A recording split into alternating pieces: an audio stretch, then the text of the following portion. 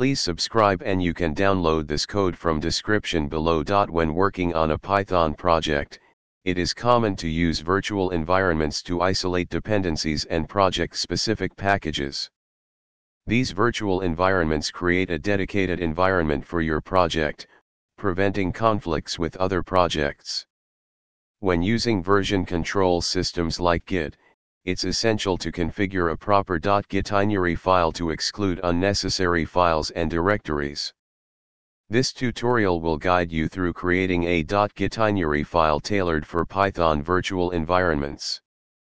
The gitignore file is used to specify intentionally untracked files and directories that Git should ignore.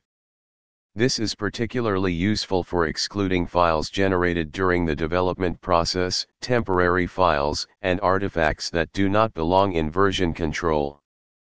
A well-configured gitignore file helps keep your repository clean and avoids clutter. Python virtual environments usually contain a variety of files and directories that are not necessary for version control. Ignoring the virtual environment prevents these files from being included in your Git repository, keeping it focused on the project's source code and configuration. Let's create a gitignore file specifically for Python virtual environments.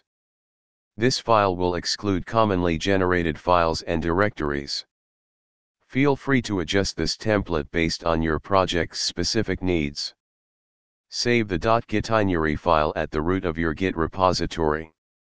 Git will automatically start ignoring the specified files and directories when you commit and push changes.